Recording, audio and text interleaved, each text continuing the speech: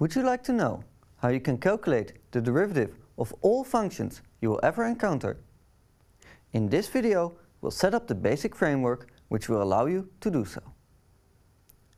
This week, we have learned a mathematical definition of the derivative as a limit. Calculating derivatives using this limit is typically quite difficult. Therefore, we like to have simpler rules of calculation so we can calculate the derivatives of more general functions than just the standard ones. What functions do we encounter? Well, we know standard functions such as polynomials, the sine and the exponential function. And we have rules to combine them, such as taking the product of two functions. Subsequently, we can create more complicated functions by taking combinations of standard functions.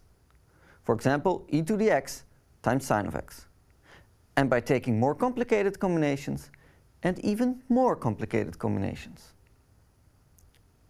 The grand plan for calculating derivatives is the following. First, you learn the derivatives of the standard functions.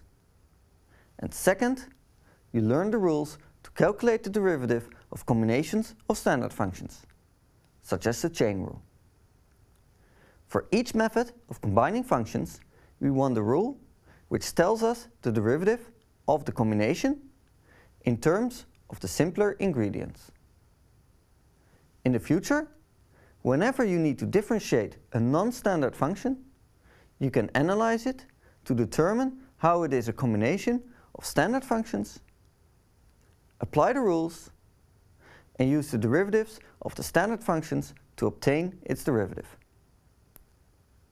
Together, this implies we need to know just a few derivatives and a few rules to be able to determine the derivative of infinitely many functions.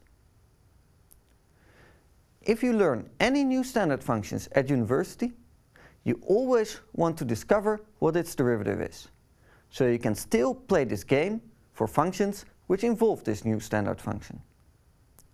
Likewise, for new methods of combining functions, you will want to figure out what this implies for the derivative of the combination. You will learn the rules of combination in the next video. But first, you can review the derivatives of standard functions by doing the exercises.